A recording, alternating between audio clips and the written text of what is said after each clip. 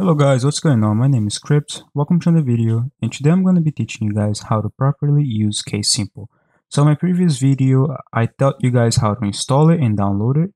In this video, I'm going to be teaching you guys specifically how to play with the recoil table. So first thing you're going to do is you're going to download KSimple. Okay, if you don't know how to do that, please go on my previous video and check that out. Okay, the video was released around 5 to 6 days ago, so go check that video out on how to install KSimple. It's been shown up on the top right. You can just click that show if you want. Okay. So after you have installed and downloaded KSimple, now we're gonna proceed. So this right here, guys, is KSimple. Okay.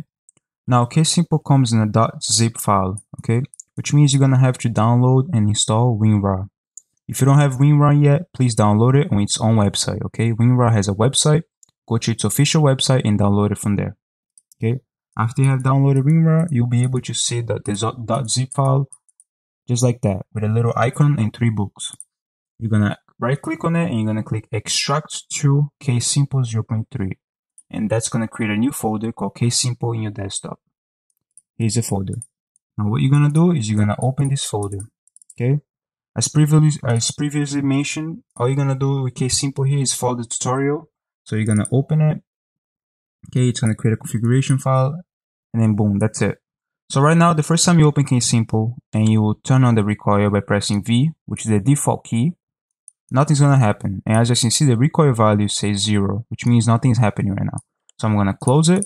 I'm gonna go to the essential.ini file. So let me just zoom everything in, guys, so you guys can properly see this. So after you guys have opened KSimple for the first time, it's gonna create an essential.ini file. You're gonna right click on it, you're gonna go edit.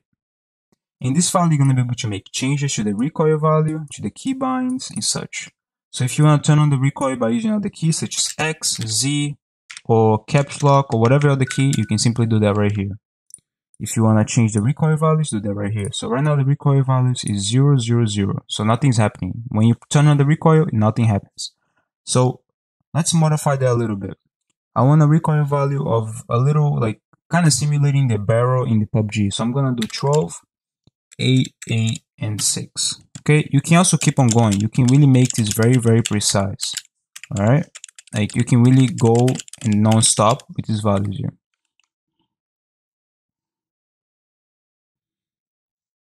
So after you have done that, you're gonna simply save the file. Now you're gonna close it and you're gonna open KSimple again.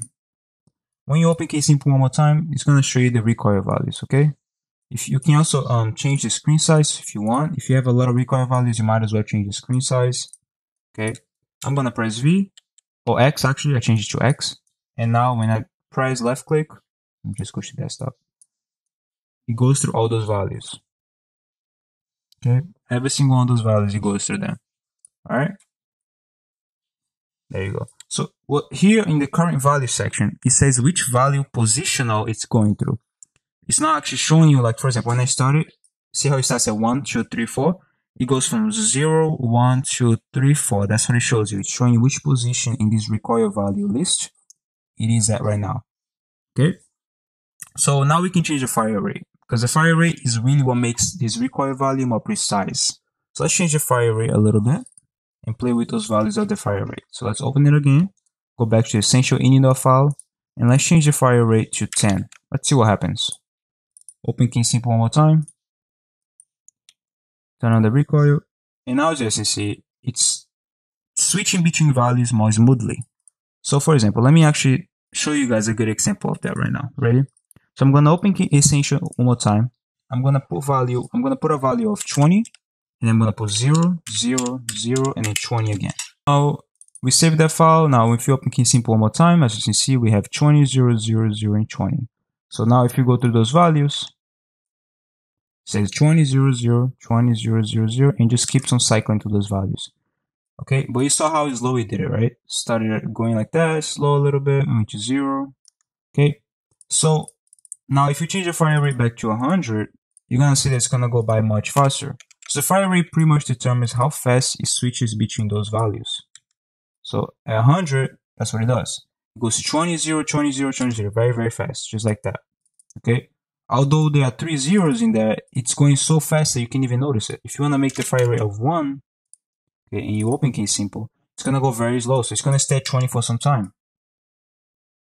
Okay, there you go. And then see, and then stop at 0, stop at 0, stop at 0. I'm still pressing. On the top left, you can see current value is still at 3, and now it's gonna get to 4, which is not 0, and there you go. Okay, so that's how fire rate works. It's really, really useful in games that have a lot of recoil. Okay, so for example, let's say I want to simulate a AKM recoil. So I will do 9 A because every single gun starts with a very strong recoil bump. Right, as soon as you start shooting, the recoil goes up a lot, and then it starts smoothing out. It gets constant afterwards. So like you can do, like, for example, for AKM you can do 11, and then you can do like 8, 8, 7, 8, 8, 9, and then it's gonna go back to 11 again, right? And those values, if you put a fire rate of around 15, you'll be very smooth. You pretty much simulate the entire AKM recoil right there. Right, so let's try it. Look at that. Very, very smooth. Very smooth, okay?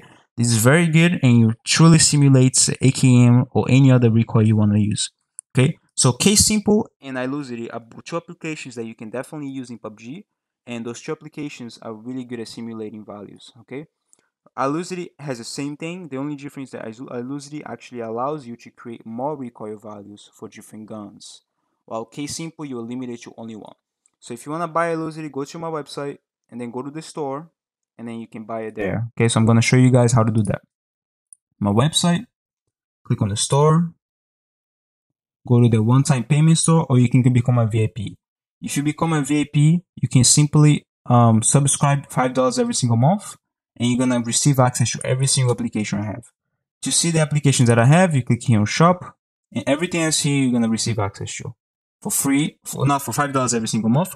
Or you can come over here to the store again, click on one-time payment shop where reward just now, and here you are able to see every single application. You can purchase each one of them individually. Okay, so the new one is iLucity 0.7. It just came out. Okay, iLucity 0.5.2 is in a discount, and then we also have Luas and the Call of Duty script. All right. Anyways, guys, thank you for watching this video. Appreciate it, and have a nice day.